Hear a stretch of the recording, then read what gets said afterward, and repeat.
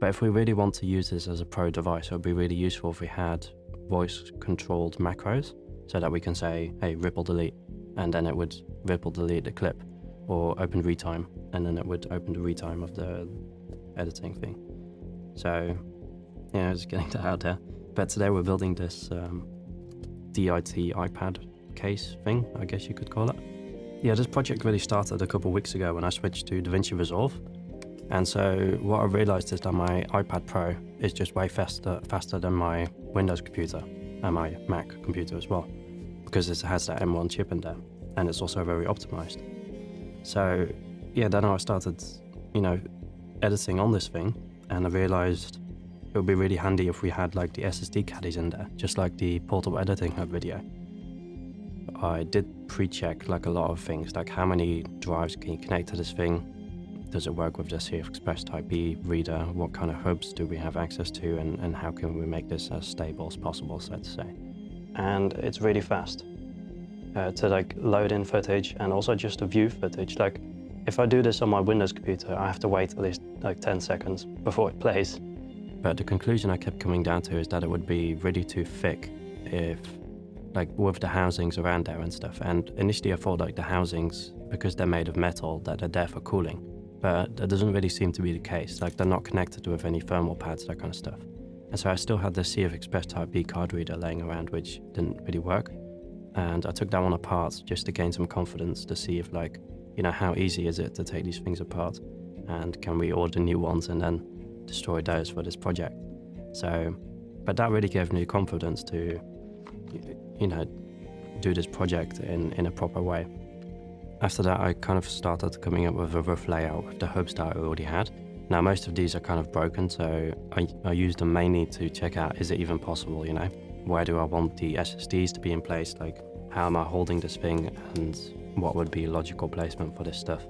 And then after that, I'd continue researching on what kind of hubs we can put in this thing, which was a very difficult process because I needed a port configuration which was very unique, so to say. There didn't seem to be anything out there because it's so illogical to use for anything else, right? That's not a port configuration that anybody really needs. Yeah, so I think I figured it out. We have the Cfexpress Type B card reader, which will be separate because we can't get that integrated into one of these things. We have all the SSDs that go into a 10 gigabit per second adapter, and that goes into the 10 gigabit port of some kind of USB hub over here. So initially I thought like, okay, I had this hub that I found which did have 3.2 connection on the inside, and I thought I'd just add another hub to that. In testing this thing, it became very unstable, and so when you'd unplug one of the drives or something would happen, you'd shift this thing a little bit, everything would just kind of crash and stop working, and that is something I did not want to deal with.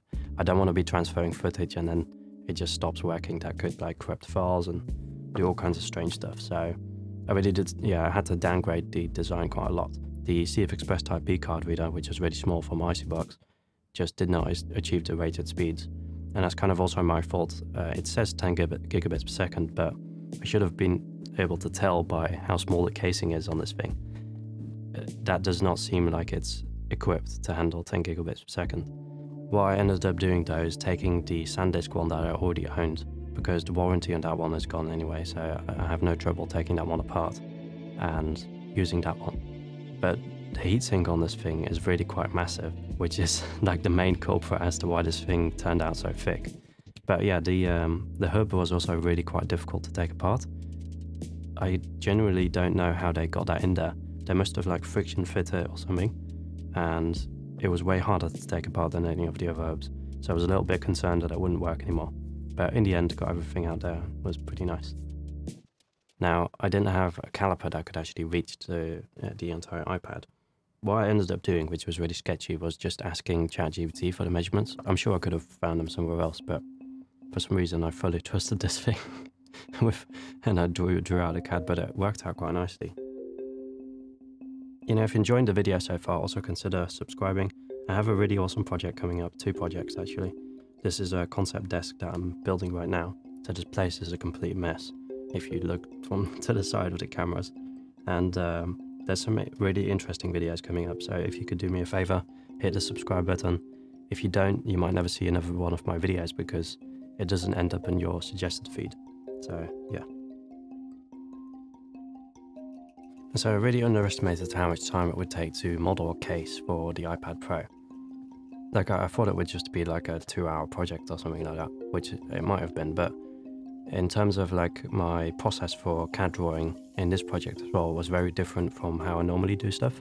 So normally I just measure it up, kind of wing it into position, and yeah, then print it and test fit it. And then usually it would fail like a couple of times, which is very inefficient, of course, because the printing process takes quite a long time. But for this project though, I really modeled out each PCB and, you know, put it into position, really figuring out like how am I going to mount this thing and where are all the ports, that kind of stuff.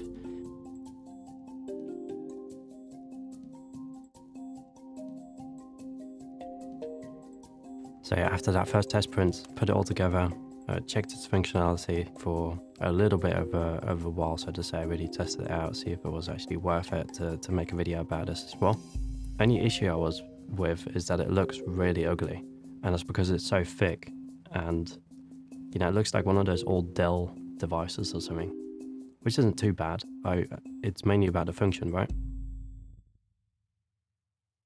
But then I really took back to the CAD, improved the design, finished up any of the major flaws or the minor flaws that it had, so in terms of mounting stuff and that kind of stuff.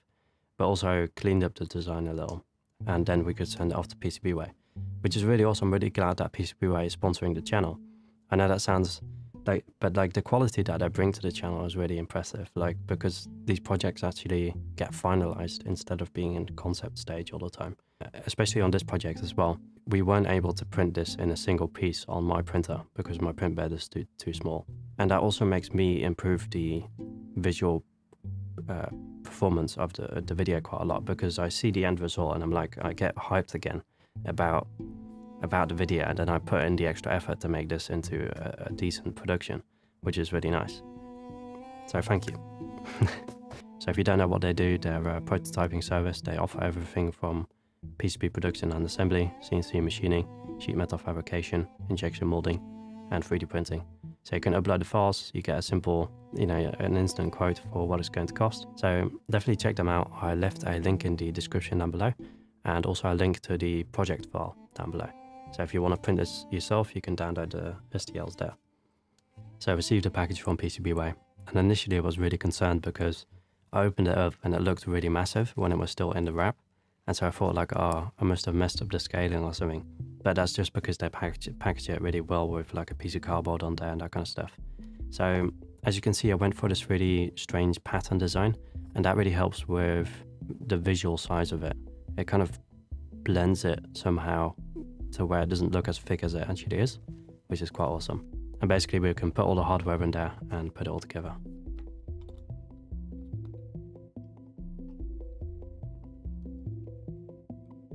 And so this is really the main culprit as to why this thing is so thick. I mean, the heatsink on this thing is massive. And so, but I wanted that speed, you know? I wanted that 3.2 speed.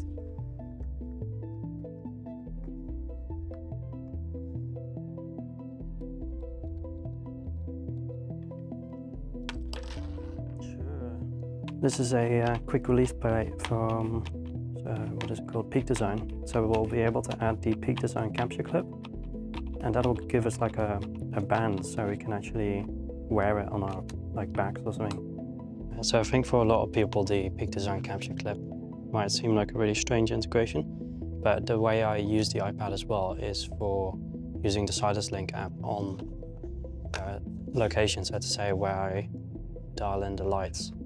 So you have this application where you can dial in video lights, and what keeps on happening is I put the iPad down, completely forget where it is, and then I end up not using the application.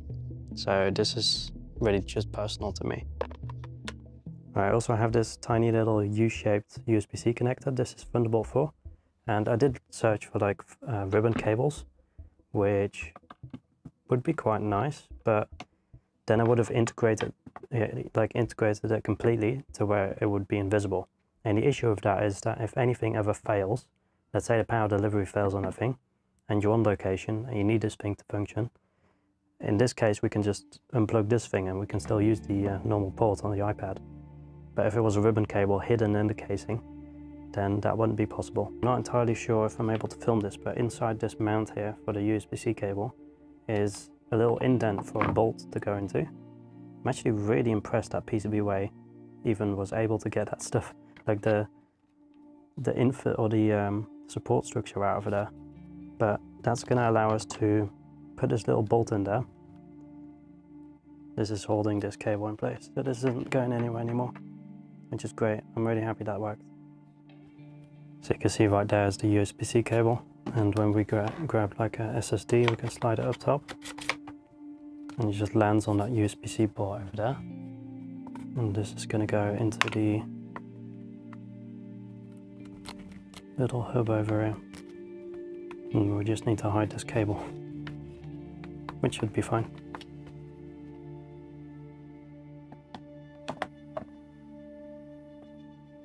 Now, I'm not too proud of this design, but this is where a little, I guess it looks industrial, which is quite cool, but I mean, could have gone a little better. I put a little nut in there, put the bolt on this side, and just it screws on there.